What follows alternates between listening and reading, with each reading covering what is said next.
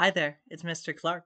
Welcome to lesson 3.4.2, where we will continue our study of non-chord tones with the double neighbor or cambiata figure. So in 2.5.4 we learned about neighbor tones, where you start on a chord tone, you go to a neighbor, you move by step, and then you return to the same chord tone. Double neighbor, as you might imagine, is a related concept. You start from a chord tone, you go visit one neighbor, you go visit the other neighbor, and then you come back to your original chord tone. You could do that in reverse too. Go down by a step, as long as you return to the original chord tone. So here's another example, just written out this time. We're in D minor now.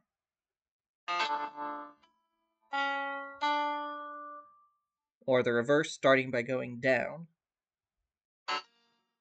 Gotta get the chord. Ugh. There we go.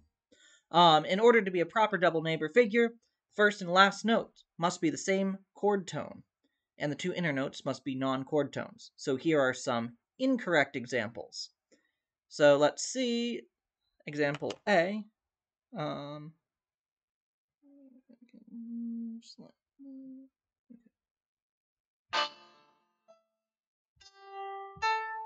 So first and last note are both chord tones, but they're not the same chord tone, so that can't be a double neighbor figure. That's not going to work. Here we have a 4 chord.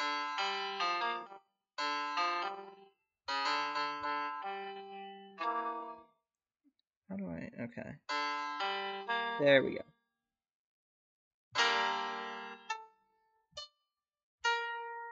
So the problem here is that 1 is not a neighbor to flicks, because that's more than a step.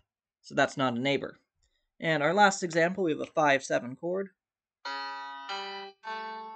Start on 5. Ooh, that was fun.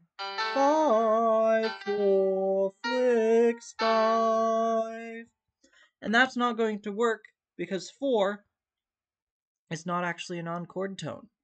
That's a chord tone. That's part of your 5-7 chord. So it can't be part of a non-chord tone figure.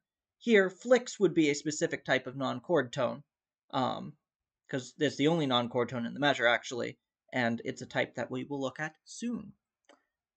Only other thing to say is when you're abbreviating a double neighbor, DN, and then just again, cambiata is another word for the same thing. I tend to use double neighbor more frequently, but if you ever see cambiata, that's what it means. See you next time.